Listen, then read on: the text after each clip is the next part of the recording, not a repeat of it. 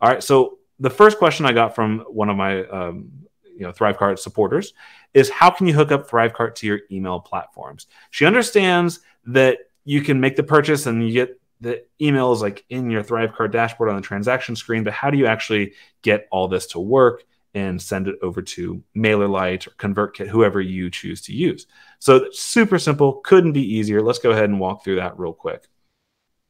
So inside of Thrivecart, whenever you're logged in, you can click on your little profile picture up there, which mine I never bothered to set up.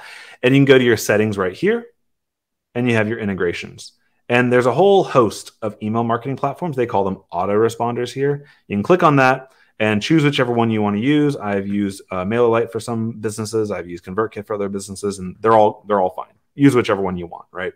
Once you have selected yours, let's say Drip, for example, it should give you some very easy instructions like, hey, sign in and you're good to go.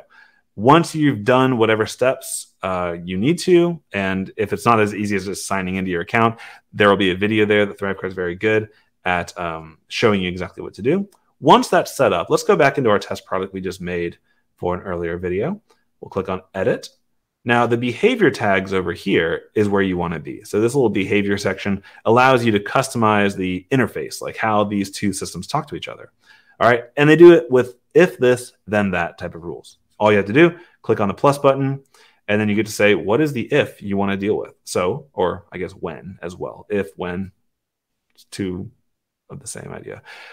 So you can say when the product is purchased, the product is refunded, the cart is abandoned, a payment is declined. Each one of these could be its own video, so I'll just keep it very simple. When the product is purchased, what do you want to have to do?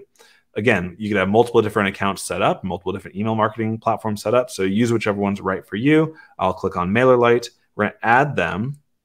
Some allow you to remove from a group and add. MailerLite just a one-way, so I don't know, easier, I guess. Add them to a group, and then it should, if you integrate it correctly, you should have your different lists right there that you can select from. So let me just select a customer for simple profitable ads, for example.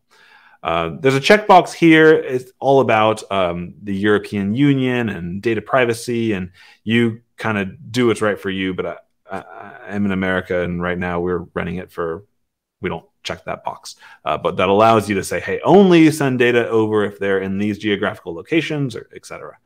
And then once it's there, as soon as you hit save like that, whenever a product is purchased, they're going to get added onto that list. Easy as that. So that is how that all works. Missy, hope that helps. Hey, thank you so much for watching this video. If you got some value from it, please help me out by clicking that like button so more people can find it, and be sure to subscribe to the channel and click the bell to be notified of my next video. Oh, and by the way, I have a free gift for you, my free funnel blueprint. You can find it on a link somewhere around here that'll help you launch your next successful sales funnel. Thank you, and I'll see you in the next video. Take care.